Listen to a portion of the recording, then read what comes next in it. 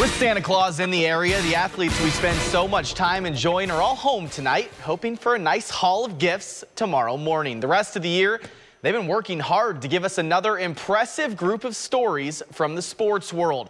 So tonight, while they wait for Santa, I give you the year in sports.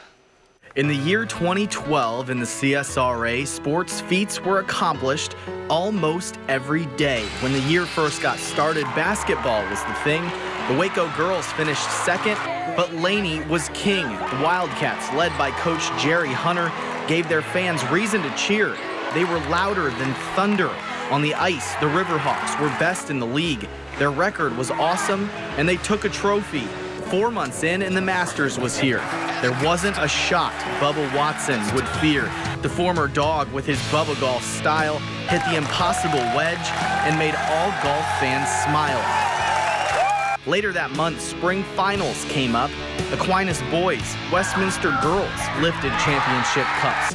And at Greenbrier, near misses hurt the Pack pride. But their soccer and baseball teams gave us a great ride. And they closed with some news that brought down our spirit. Paul Williams, the Punisher, made us sad to hear it.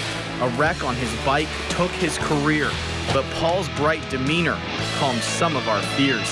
To the heat of the summer, the bikes rolled into town. U.S. Cycling's championships shut Augusta down. Just down the road brought the red, white, and blue. And for 2 local athletes, the U.S. flag flew. Reese Hoffa's goal was an Olympic throne.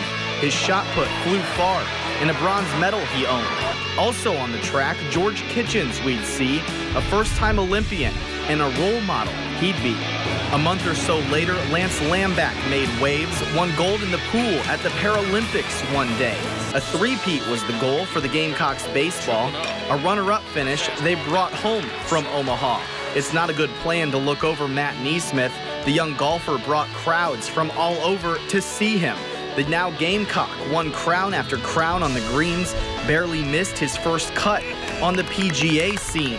In the fall, if you needed an inspiring sight, Augusta's Iron Man had it from day through the night. From top-flight athletes to regular Joes with a goal, they made you rethink, do I need that last roll? It was a runner-up finish for Aiken's volleyball team. Watching them hit was a sight to be seen. To the high school gridiron and the boys of the fall, 3 teams were victorious to the last spot of the ball. Augusta Christian wanted a title so bad that it ached, and the Lions didn't lose once. The championship they'd take. To 8-man football, Wardlaw's Pats wanted more, and back-to-back crowns was what was in store. And in Georgia, just one team partied hard in the Dome. ECI's Bulldogs won big and took a state title home. In college football, the Dogs came just one play away from the championship game. We won't forget that day, one of the best college games that might ever be. Even though they fell short, it was a sight to see. And the season's not done, but watch out for Atlanta. We know what the Falcons are asking from Santa.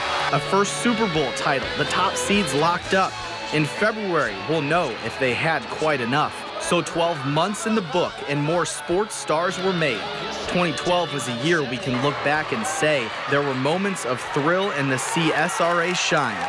It was a year that's memories won't be hard to find.